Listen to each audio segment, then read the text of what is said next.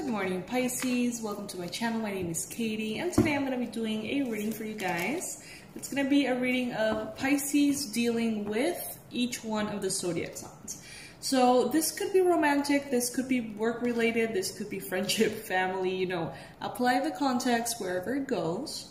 But basically that's the structure of the reading that we're going to be doing today. Before we start, thank you guys so much for being here, for being part of the Pisces Club. And if by any chance you're not a part of the Pisces Club just yet, you just have to click on that subscribe button. It's totally free. And you're going to receive daily-ish readings for Pisces, Sun, Moon, Rising, and Venus. Whoa. Looking very professional. Oh no, these are all... Well, as I go ahead and organize these cards, I want to let you know, guys, that the Tarot Level 1 course is already open for enrollment. So those of you who want to learn Tarot with me and go in this journey with me and learn from scratch, well, there you go. The course is already up and running. So you guys can go ahead and check it out, see if it resonates through the link that is in the description box below. Alright, now we're ready.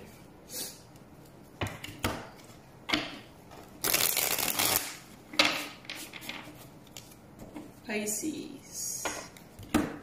Sun, Moon, Rising, Venus. Pisces.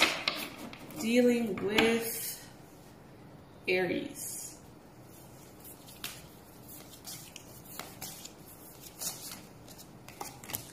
We've got the Queen of Cups. Pisces dealing with Aries.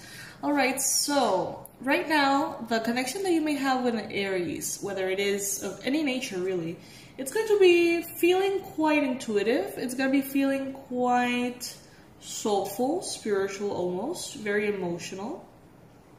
Beware of a tendency for victimism, whether it is within you or within the other person. There tends to be this victim role that is kind of like bouncing back and forth between you guys. That's what I'm feeling. Beware. You don't have to bring it to the light. You don't have to talk about it. You just have to try your best to not hold it. You know, try your best to present yourself within this situation, this dynamic, with a empowered sense of self as opposed to a victim mentality. And as you do so, the other person will kind of like notice and they're gonna try to follow you on that example. So that's gonna be very helpful for the dynamic itself, okay? That goes for Pisces dealing with Aries. Now remember that not everything here is gonna resonate. This may be your reading, this may not be your reading. Take what resonates with you, leave the rest, because the rest may be for the other Pisces that will resonate. If this is not your reading, you can always go back to the channel and there's like a million zillion readings for Pisces and they're all timeless. So you can click on whichever one feels right for you and that message is going to be for you, okay?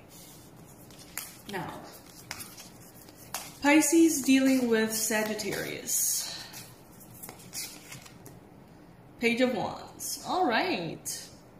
So for the Pisces that are dealing with a Sag, you may notice that you're both in a very passionate, motivated, inspired energy.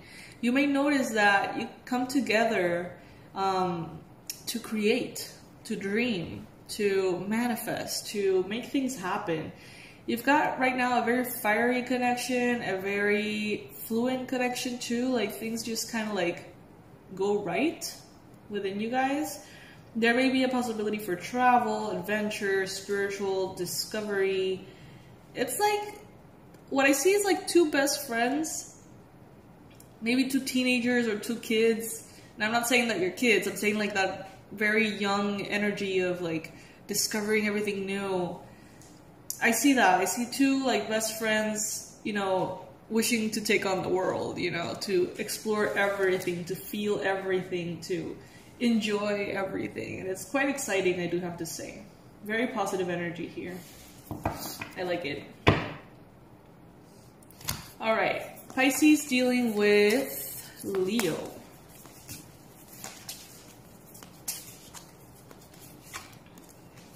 I don't do reversals, guys, by the way. We've got the Five of Swords. Alright, so Pisces dealing with Leo. This is going to be a little bit different. This is going to be a little bit more conflicting. You're going to notice that this person is preoccupied. You're going to notice that this person is going through stuff, not necessarily bad, not necessarily good.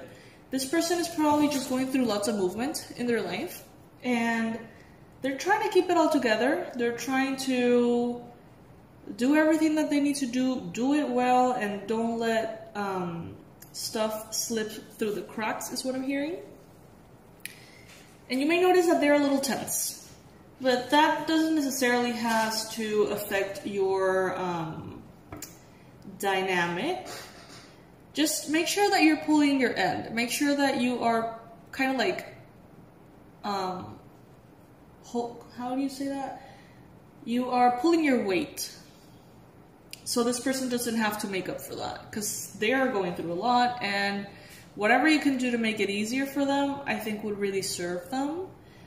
There's a conflicting energy, aggressive energy, but I don't feel like it's necessarily addressed or directed at you. But this would happen with anyone, right? If you have someone who is, going crazy, trying to complete everything, and they're, spreading themselves way too thin.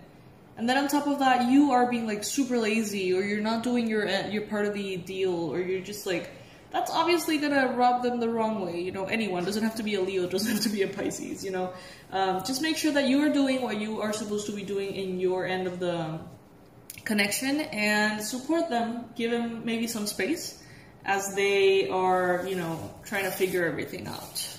All right. But it's a potentially conflicting energy, but I don't feel like it's gonna be aimed at you unless you make it. If you rub them the wrong way, if you start bothering them, distracting them, kind of like being in their face, and yeah, it could explode your way. It could. All right, Pisces dealing with Capricorn.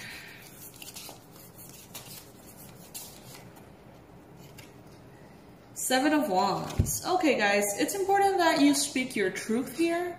It's important that you, first of all, identify exactly how you feel in regards to maybe something that you're discussing with a Capricorn. How do you feel? Why do you feel this way? And are you ready to back up that perspective? Once you say yes to all those things, then it is very important for you to express yourself and find a way to negotiate in which your values and your needs are met. Don't hide your truth. Don't go along with whatever they say just for the sake of avoiding conflict. This is an important time in which you need to step up, and you need to be very mindful that if something goes south, it could be going south because you're not speaking your truth, or you're not demanding to be heard. Okay, so please make sure that whatever happens, you are coming forth, because otherwise you might regret it later. Okay. Virgo. Pisces dealing with a Virgo. Knight of Wands. All right. Lots of passion. But what I'm seeing here, what I'm feeling here, is this Virgo person coming in way too strong. Way too fiery. Way too determined. It may make you feel a little repelled. Because I feel like, Pisces, you may be in a very balanced energy of flowing. But I feel like this person is coming in so aggressively towards you, maybe in a positive way, maybe this is romantic or, professional, but they're just so fiery that you're like, it makes you uncomfortable is what I'm feeling. So if you need your own space, look for your own space. Don't let this person's fire burn you. And they may not, have any kind of negative intention at hand at all. They're just very excited, or they're very obsessed, or they're very passionate about something to a point in which it's just evaporating your water, and you don't want that. Pisces. Pisces dealing with a Taurus. Page of Swords. Okay. Pisces dealing with a Taurus. So you may realize that this person very shyly, very quietly may start to kind of like walk your way. They may want to talk to you, share with you the good things of life. Maybe there's a Taurus that wants to catch up with you, Pisces, in some way. Maybe someone you haven't seen in a while. This person respects you. They're a little bit intimidated by you, honestly. Because they feel like they have wronged you in the past. In some way. Maybe they have not honored you enough in the past. And maybe this is something that you know, Pisces, or maybe this is something that only they feel, you know. But they're trying to communicate. They see you from a distance. They watch you, Pisces. And you watch them, too. It's like you watch their Instagram stories or their Instagram posts, or you connect every so often. I'm getting a good vibe from this person, honestly. Very chill. Pisces dealing with a Libra. Wow, 6 of Pentacles. Interesting. Very interesting. So, Pisces, right now, if you're dealing with a Libra, there's a good chance that things are balancing out. If you felt like you were putting in too much into the connection, it's balancing out. Or if you felt like the other person was putting in too much in the connection and you weren't, it's balancing out. Fairness, justice is coming in. Balance is coming in to the connection. And it may have something to do with resources, abundance, money, finances. It's like you are maybe rearranging an agreement in such a way that benefits you both because you noticed that it was unbalanced in the past.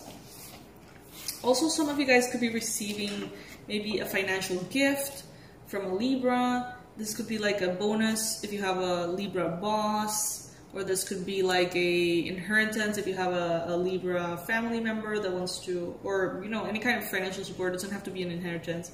Trying to give in or support you somehow. Pisces dealing with a Gemini. Ooh, the devil. All right, can this be any more clear? Pisces, if you're dealing with a Gemini right now, the connection may be a little bit toxic, and it may be a little bit more toxic than you realize. Pisces, the devil card often speaks about temptations and things that feel right in the moment or feel satisfying in the moment, but then afterwards you realize that in the long term, they're really not good for you. You may be dealing with a Gemini who's thinking of a Capricorn or dealing with a Capricorn. This could be a toxic relationship of some sort, or a third-party situation. This person wants to have sex with you is what I'm hearing. They really feel passionate for you physically.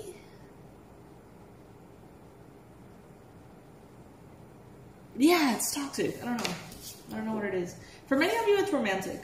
What I'm getting is or sexual. It's just like a intimate connection. But even in work or family, if you're dealing with a Gemini, you may feel like it's getting a little toxic, or it's getting very toxic. Pisces dealing with an Aquarius. 2 of Wands. Okay. Pisces, if you're dealing with an Aquarius, there's a good chance that you guys have found a way to align yourself with a good outcome, align yourself with a good path. Can't even speak. Path. It's like maybe things were not clear before. Maybe you had to have some kind of important conversation. Maybe you guys needed to negotiate something, but now it seems like you're in the right path. Okay, so it seems like you guys have figured it out. And you can continue to be, to walk in that direction with faith, because it seems to be the right direction for you guys, right? It's good. You figured something out here, and now you're on the way. Now, Pisces dealing with a Pisces. Wow, the Chariot, that's beautiful. It seems like you guys are very balanced. It seems like you guys are moving forward. Same goals in mind, but different in their own way. It's like you're both moving towards a specific goal, but you want to do it your own way. And let me use an example. Let's say that you're both working on financial freedom, but each one of you is doing it differently. It's honoring each one of your perspectives or desires or way of doing things. It's like very authentic. And you're moving forward. There's success and there's victory here.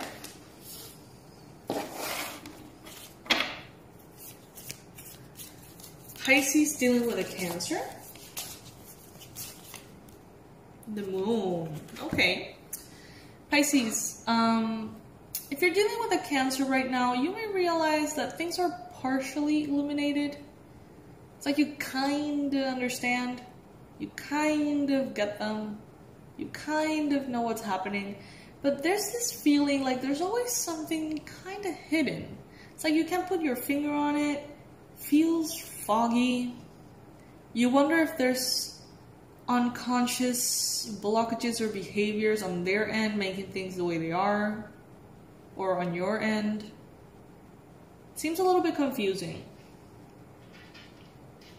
There's always something that you don't get, that you don't fully understand in this connection.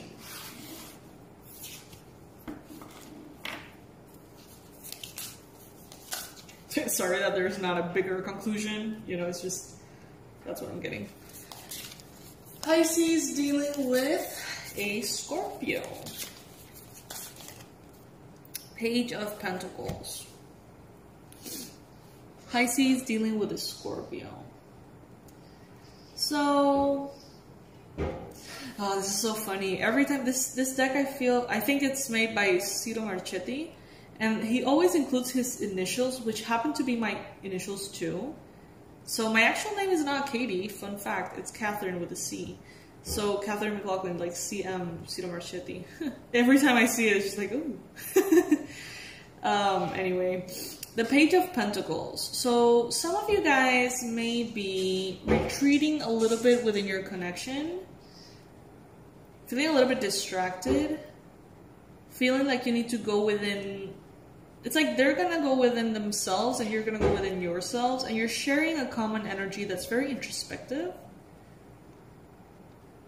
Focus on the beauty and pleasure of the daily. Focusing on connecting to maybe nature or your heart chakra or unconditional love. There's lots of green here. Money too. But I feel like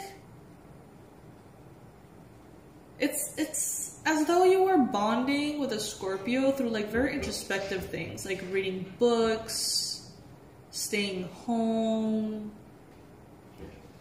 I don't know, just chilling. Sorry guys if you feel, I'm sorry if you hear Tao in the background. He's trying to open up a cabinet. He learned that himself. Even though I tried so hard for him not to learn, he figured it out. And I kind of feel a little bit proud of him, although it's very annoying for him to open the cabinets because he gets inside and he slips inside. And then I don't know where he is for hours. I don't find him, and he's inside one of the kitchen cabinets. Cat life. But yeah, with the Scorpio, it's honestly a little bit unclear. But there is a peacock here, so there's a lot of magic and abundance and beauty for sure. So yeah, my fishies, this is what I have for you today. Pisces dealing with. I'm going to be probably doing these readings more often.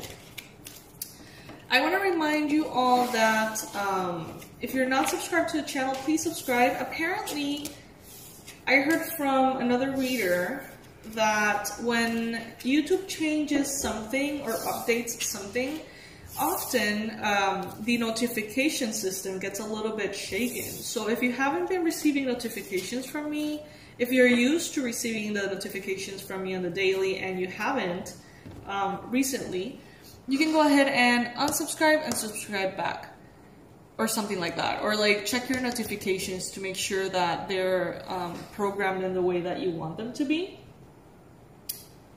Because, I don't know, it seems like they got a little sidetracked. And I did see that in the amount of views per reading, they went down significantly. So yeah.